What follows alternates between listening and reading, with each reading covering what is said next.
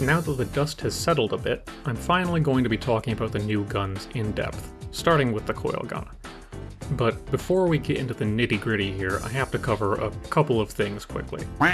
Since I'll be talking about damage, I'm going to be using the damage numbers mod, which is very useful for knowing just how much damage you're doing at any given time.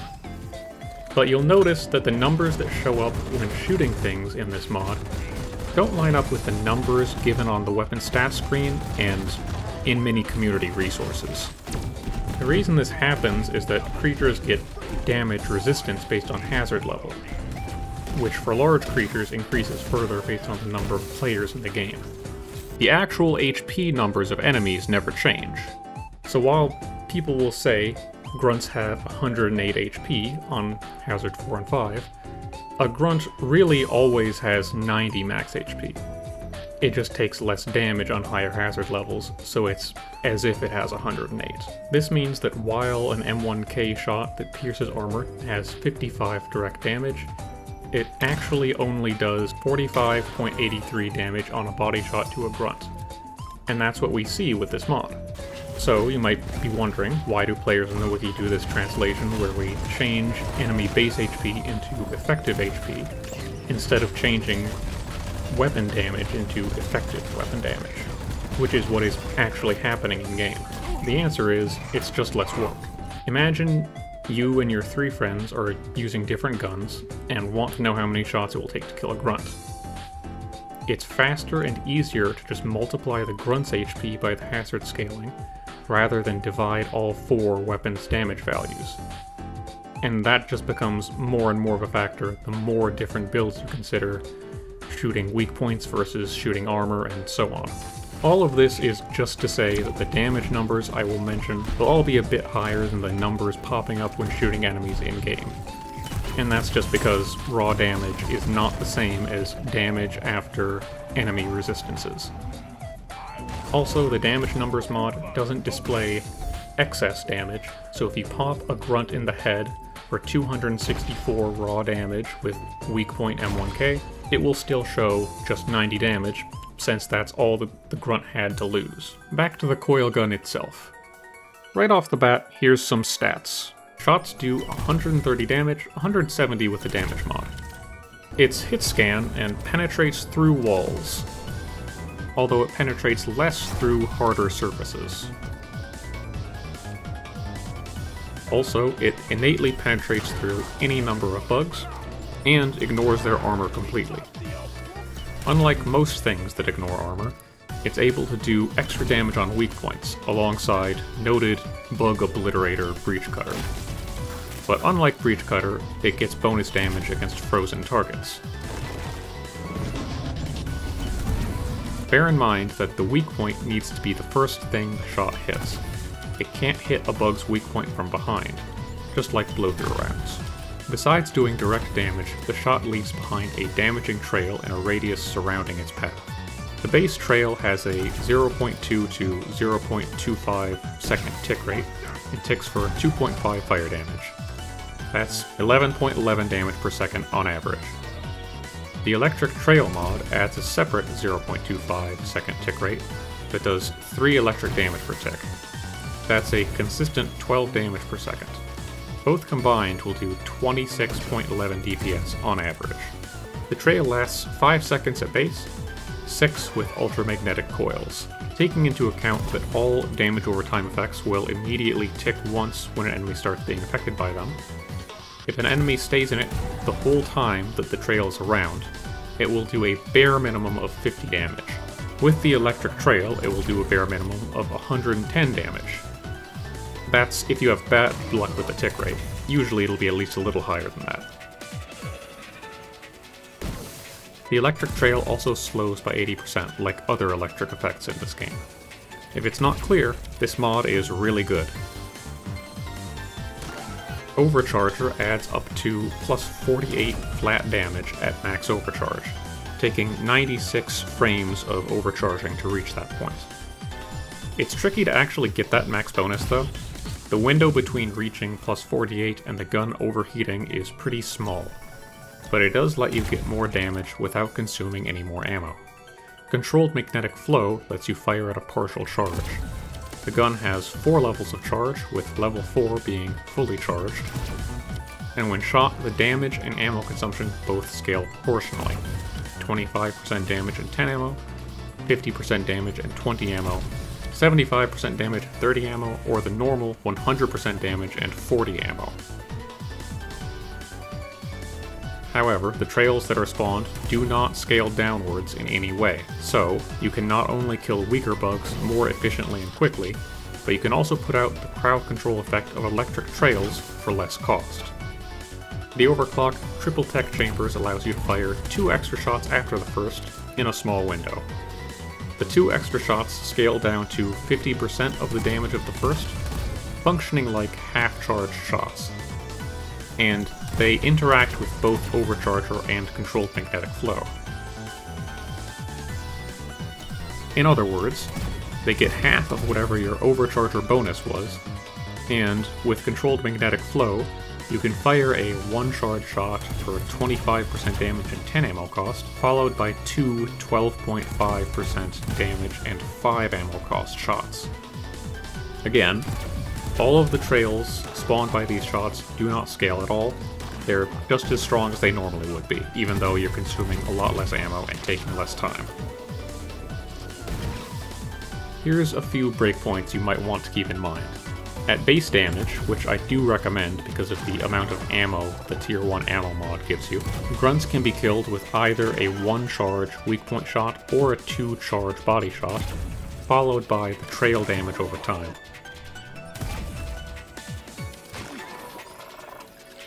However, without electric trail, they'll need to stay in the trail basically the whole duration, which isn't very practical.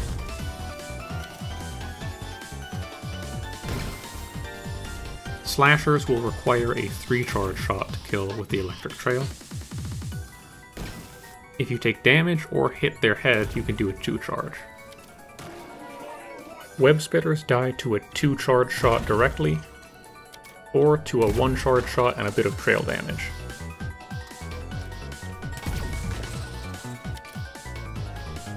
Acid spitters die almost immediately to a full charge,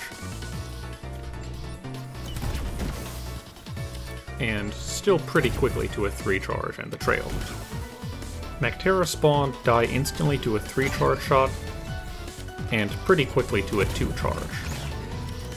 Tri-Jaws can only be 1 shot if you have Overcharger, or the Tier 1 damage mod, but they only just barely survive a full charge weak point shot normally, and die to the trail soon afterwards. Those stats in a vacuum don't tell us the whole story, however. This is a bit of a weird hybrid weapon. It's very accurate and does a lot of damage in 1 shot, which might give the impression that it's a single target damage weapon. But although you can snipe distant enemies with this, due to the long charge and reload time, it can't keep up sustained single target DPS beyond that initial shot. On the other hand, it has innate enemy penetration and leaves behind a lightly damaging field, which can be changed into an electric one for more crowd control. But it's not exactly a swarm-clearing powerhouse either, with the narrow line of fire that is again limited by the reload and charge time. There is an overclock for each of those things, Mole and Hellfire for single target and swarm clear respectively. But with those accepted, you might be asking, what is it for? The answer is a little complicated, and involves the way we tend to use and classify weapons. Deep Rock players normally tend to push weapons towards the extremes. High single target damage, like Lead Storm Minigun, Lead Spray BRT, or big swarm clearing AoE, like Neurotoxin Payload or Magic Bullets Bulldog. Pairing a weapon that does one of these things with a weapon that does the other is simple and effective. But since this weapon normally is sort of a jack-of-all-trades, master of none, pairing it with a primary that is built for one of those extremes tends to feel kind of lacking. Instead, I think this gun, again excluding Mole and Hellfire, feels by far the best when paired with a primary that is also sort of a jack-of-all-trades. By that I mean a primary that is at least passably good at both single target damage and swarm clearing. A Goldilocks gun, if you get what I mean. Good examples of this include Burning Hell minigun, which has a strong close-range AoE effect while also doing good sustained single target damage because it's still a minigun. Autocannon with Big Bertha, which boosts direct damage a lot but still keeps the normal effectiveness of autocannon splash damage, and a whole lot of Hurricane builds really, but here's one I happen to like. Paired with these sorts of primaries, Coilgun ends up in a sort of supportive role towards your main gun. You can use it as a pocket debuff machine, pulling it out to quickly electrify oncoming groups of enemies. This softens them up and the slow makes them more bunched up and easier to kite and easier to clear out with your primary's AoE. But at the same time, it does still retain the ability to one-shot a Tri-Jaw or take a nice chunk off something like a Menace or Warden at long range, and through walls sometimes. I find this especially good with Big Bertha. The electric slows are a good way to stretch the autocannon's AoE that much further, and having that crowd control with some long-range sniping both together in the same weapon is a nice complement to Big Bertha autocannon.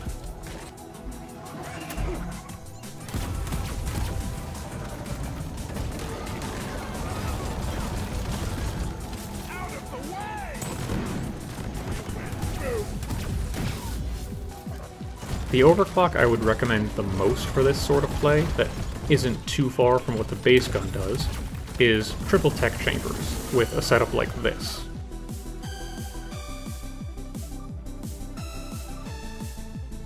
Ultramagnetic coils is easier to use than triple tech chambers, and is also useful for this sort of supportive playstyle, but isn't quite as rewarding as triple tech.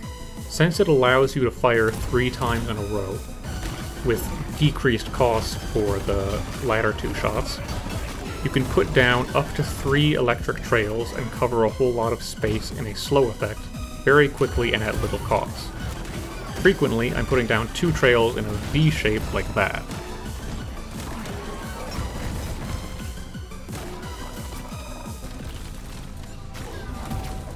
Shot on the sides of an oncoming group, this can greatly slow the movement of the bugs.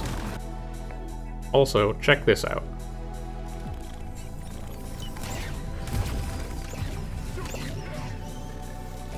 Burning Hell is definitely also in contention for best partner for this gun though.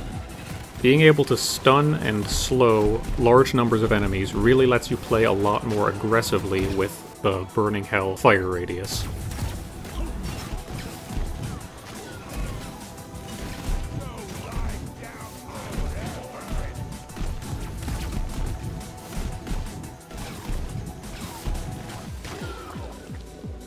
Also, and I cannot emphasize this enough, use Born Ready with this gun.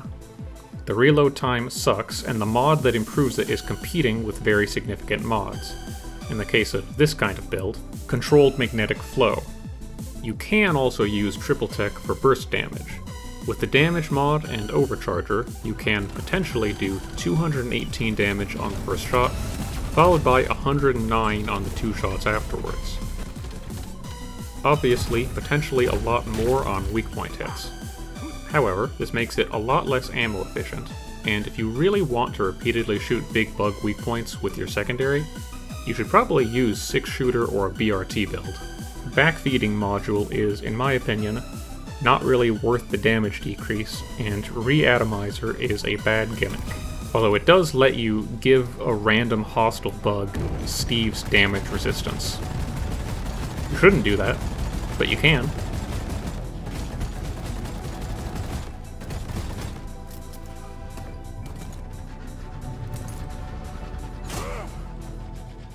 But now for those 2 overclocks that do actually lean hard into single target damage and swarm clearing.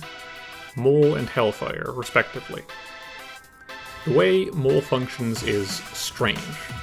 Every surface it penetrates adds a flat 150 damage onto the shot. It doesn't matter how deep the surface is, just how many surfaces it goes through. Each one will add more damage. So if it goes through a wall like this, it just gets 150 damage. But if you put more holes in the wall, like this, now it will exit and re-enter the surface multiple times, getting more damage each time it does. The most practical way to get big damage is to do this. 1. Get a friendly engineer to make a platform stack.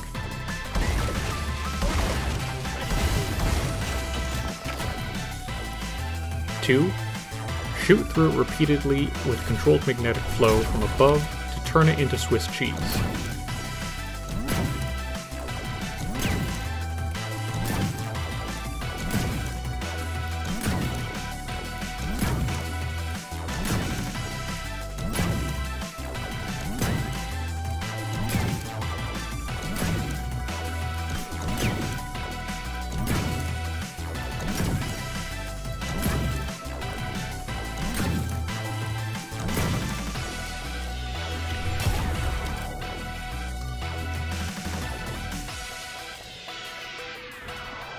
3. Do huge damage to bugs from behind this wall, at long range and while ignoring all kinds of armor. If you want to extend this further, you can just repeat this platform stack more times, and then shoot through multiple stacks at once for even bigger damage. This is probably only worth doing on elimination missions. Lastly, we've got Hellfire.